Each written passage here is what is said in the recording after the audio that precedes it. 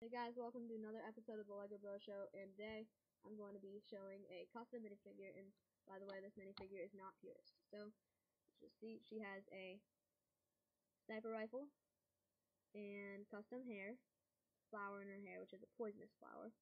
Then she does have that face, which I made, and a jail torso, so she obviously broke out of jail, and then she painted her arm pink, because she likes lots of colors, and so she likes bright colors. So, um, it was just something quick that I decided to do, and that's her. So, not very exciting. I just wanted to show you guys that. So, thank you for watching. Please like, comment, and subscribe.